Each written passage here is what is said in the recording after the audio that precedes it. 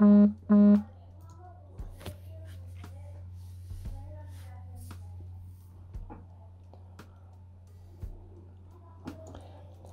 number of years ago, when we bought our little place, there was a huge willow tree that died, and we had to have it cut down, and I couldn't afford to have it chopped up and hauled away, so I had these guys chop it up into these huge 6-foot chunks, and I made them into big old benches we put around our fireplace, which turned out awesome, and they've been a fun addition to our backyard. This is a chunk of wood from that tree, and as you can see, it's pretty rotten, at least on the edges. But it's a weeping willow tree, and it is certainly softwood, but it had some really cool grain in it. And so I thought, you know what, I want to throw caution to the wind and see if it's worth anything on the lathe. And it was super easy to turn because it was soft as can be.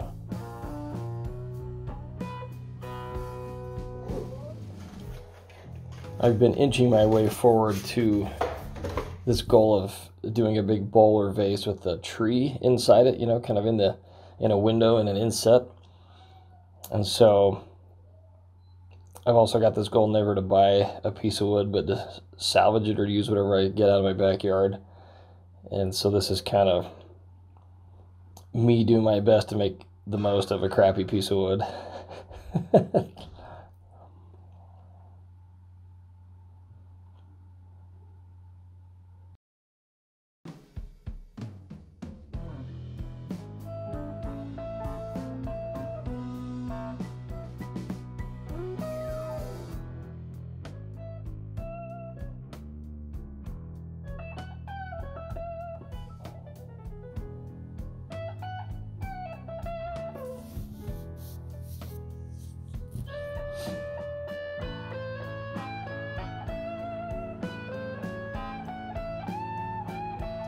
In the end, the wood actually held up nicely.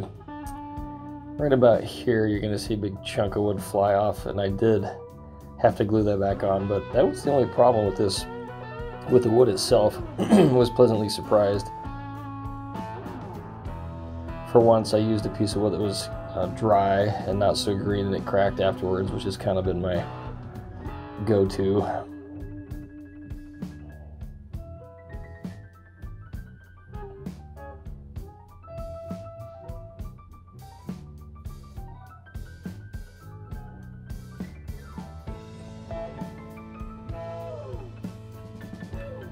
We've been building this website, artforour.org. It's a place where anybody can find something they can do to help out with the fight against child sex trafficking. You can buy a t-shirt, you can buy artwork, you can donate artwork. We're talking anything from jewelry, painting, woodworking. We've had some textiles and fabric art come in. There's even an Amazon store that if you click on the link, anything you buy when you access Amazon, no matter what it is you're buying, earns Operation Smile about 5%. So go take a look. There's something you can do, no matter where you live, no matter what you do. If you shop on Amazon, you can help. If you want to buy some art, you can help. If nothing more, you could certainly share it on social media, and that would also be helpful.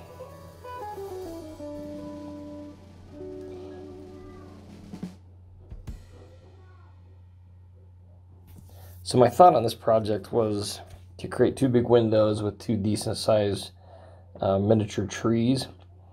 And I've learned from the past, at least I thought I had learned, that the moisture in the twigs was the problem with creating bubbles and that. So I found these off of a dead bush. They're really dry, extremely brittle. I kind of beefed them up, glued them together. This instant glue that you spray an activator on is absolutely amazing. I don't know how I didn't know about it before. Somebody suggested it, and I'm glad they did, because this stuff sets up literally in like 5 seconds. You just got to hold it for a second and it comes off. I'm sorry, it holds really strongly at that point. So I've been very happy with that. I'll show you a close-up later on of the brand I've used here.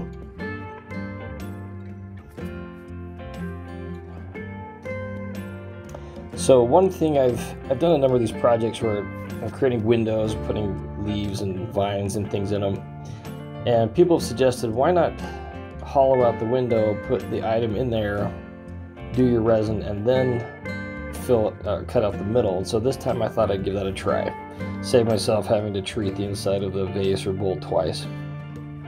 This is what I used for sealant this time. It's called Workable Fixative. You can find that on Amazon as well.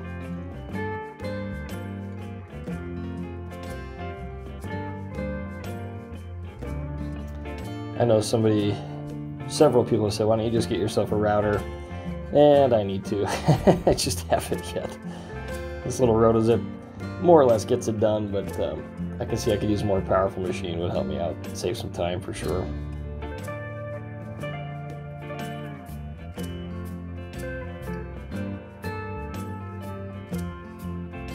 Thankfully this willow wood is quite soft, so I wasn't killing myself like with other projects where it's just so dang hard. This stuff quite easy to work with, and I'm glad the finished product held nicely. It's nice when you use resin. It kind of seeps into all the cracks and stabilizes what otherwise would not have been a great piece of wood.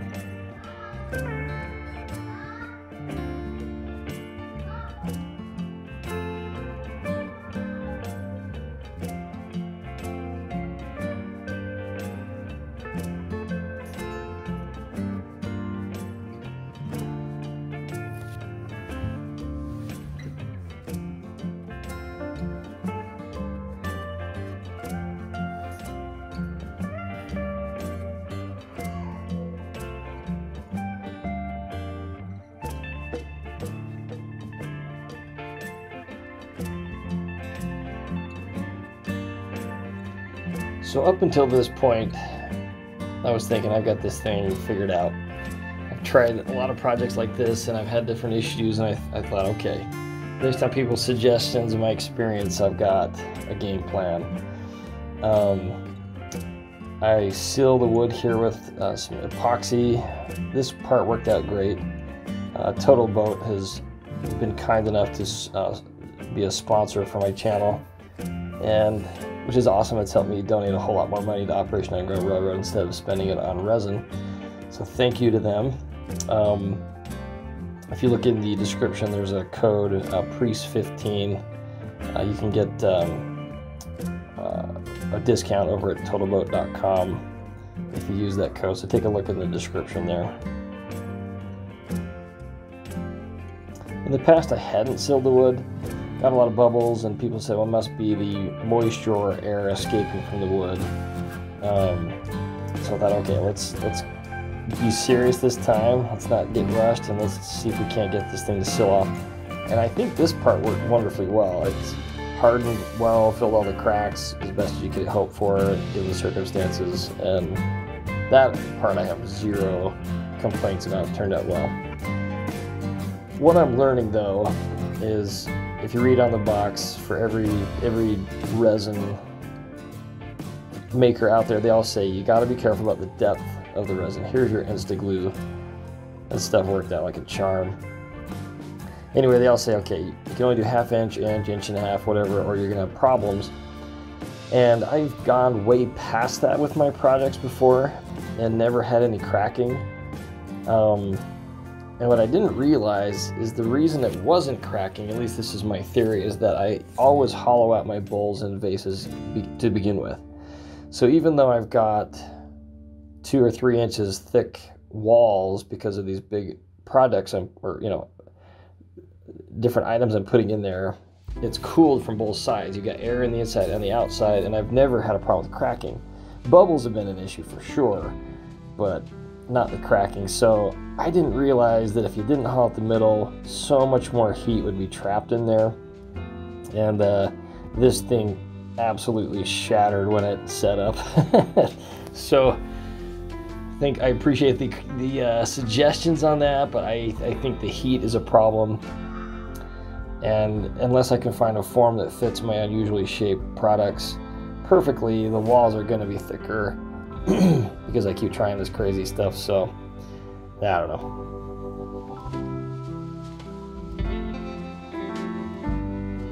One thing that also went wrong with this is I carefully put 2 brand new garbage bags around and taped it. Something I've done before, and I've had no problems, no leaks whatsoever. And you saw before I used that tuck tape to carefully hold those branches in there. I don't know how, but somehow this thing leaked. And so unfortunately, as it leaked, the tuck tape came in quite deeply. And we'll see what happens there. Here's your Total Boat thick set epoxy. Great stuff, great company to work with. I've had no problems with it. It sets very slowly, in theory allowing bubbles to escape better than if it were to set up really quickly. So I've liked this so far. I think I'll keep using it for sure.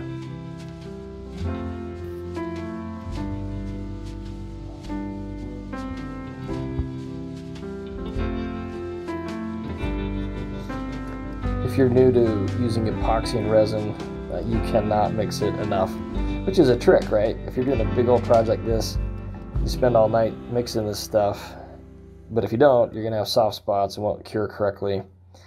This is me wiggling this thing all over the place, trying to get any trapped air out of there initially. I'm on a mission to get rid of bubbles.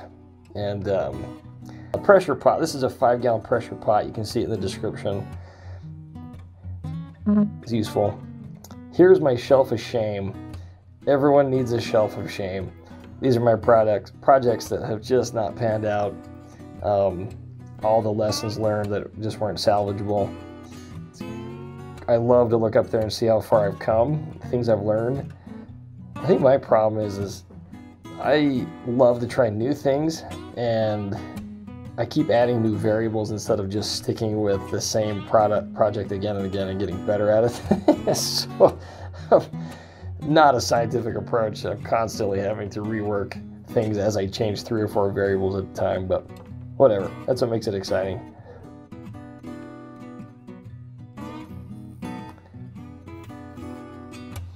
So again, I had a big leak. I poured it upside down, trying to keep the resin off of the tenon, which was somebody else's suggestion. And everything wrong that could have gone wrong went wrong. Not only did it leak and the tape sunk really far into those windows, but a whole bunch of resin somehow stayed on top of the tenon, even though it sunk way below it and left a hole. So I had to fix the tenon, fill a hole, and as you can see, I started off with this big, beautiful globe looking thing, and I had to whittle this down by, I don't even know, 50%. And I almost threw it in the garbage right about here, because it was right about here I realized how deep the cracks went and how many. And you can see the tape just way in there, and I thought, there's nothing going to be left of this thing. But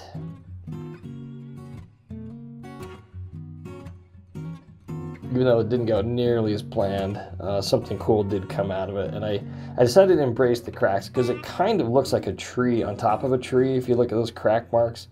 And I thought, you know what, why not embrace the abstract art thing? And in the end, it's something I wouldn't have ever created myself, and it was, you know, why not let Mother Nature have a role in this?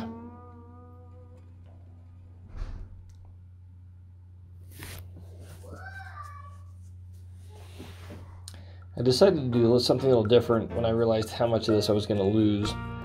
I decided to drill through the bottom instead of the top. And so you can put a little light up in there and either put it upside down or put the light inside it, however you wanted to do it. This is me going back and filling a really deep pocket that just wasn't acceptable. I also put resin all through the cracks just to make sure that none of these chunks were going to fly out and kill me when I was turning it.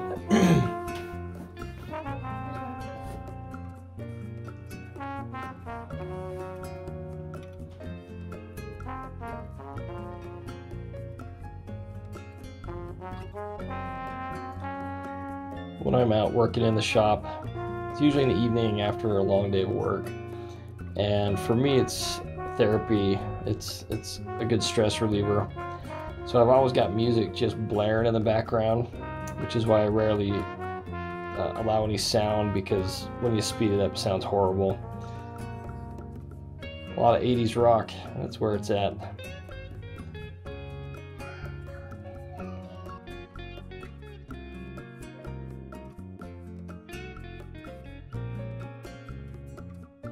Been at this just over a year now, and I think sanding is one thing I've finally figured out. So what I'm doing is going from 80 grit regular sandpaper. I use a palm sander a lot for other projects, so and it fits nice in your hand, just taking it off the sander. So I'll go from 60 grit up to 300, and that gets you plenty good for wood projects. For the resin, it's not enough, so I go from there to a flexible foam, a wet sanding system that takes me from 500 grit up to 2000 plus. And so far, that has been almost perfect. Once I treat it with teak oil, I can't see hardly any blemishes at all unless you hold the light up to it. So I've been very, very happy with that.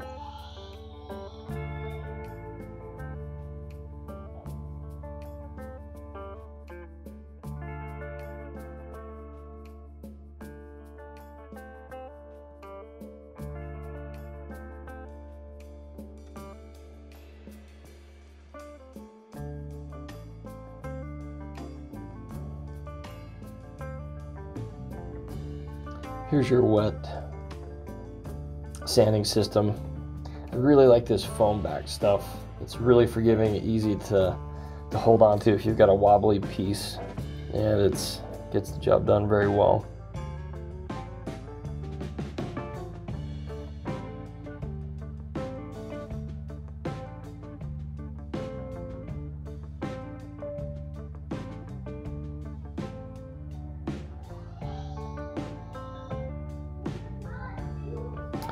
This is a Forstner bit. I like to use these to hollow out the center to save time. Also, this thing turned out really narrow, so it's hard to turn in that narrow of a space that deep in safely. I don't have a fancy hollow form kit yet. I'll get one of these days, but for now, this saves me from killing myself.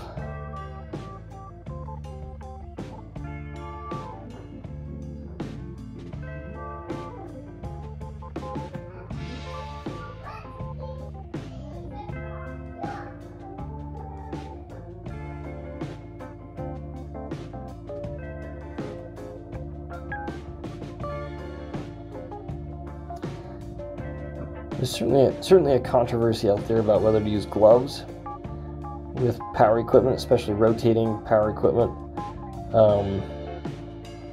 I'm actually a trauma surgeon, a foot and ankle trauma surgeon. A lot of hand colleagues, and from what I can tell, if you've got a skin-tight glove and you're careful, you're going to save yourself from the small injuries that are going to happen if you don't wear a glove. But if you wear loose, big, thick gloves and you get it caught between the wood and the tool rest, you're toast. So most people say don't use gloves. When I turn resin, at least in the early stages, some of that stuff is super painful coming off of there. So I like to wear gloves just to protect myself from little nicks and things that would be a real problem as I'm doing surgery and I need sterile hands and I scrub up. So you pick your poison. When I sand, I like to usually not wear gloves. Now if you look close here, I robbed my wife's salad tongs. I couldn't get in there far enough with my hand, and it worked out wonderfully well. And I'm still married, so everybody won today. I just gripped the sandpaper. It has kind of a rubber coating over the claws, and it worked out really well, actually. I know there's some fancy sanding discs you can use, but for this application, I thought it worked out really well.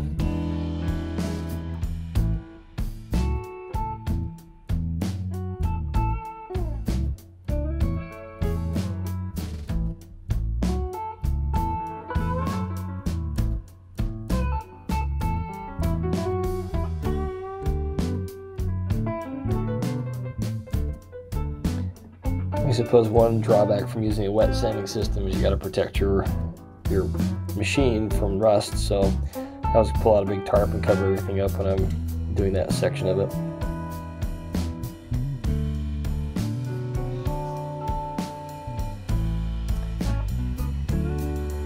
So anyway, these projects have been a lot of fun. Over at art4OUR.org, we could use more donor artists. So if you know somebody who does artwork, jewelry,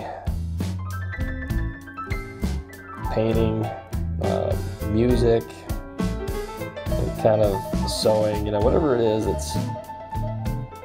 that you like to do, make a donation, make a purchase. And all 100% of the profit that we get, we send to O.U.R, and our website is run by volunteers, so we're not taking any of this. So here you go, crystal tree in abstract form. Back to the drawing board.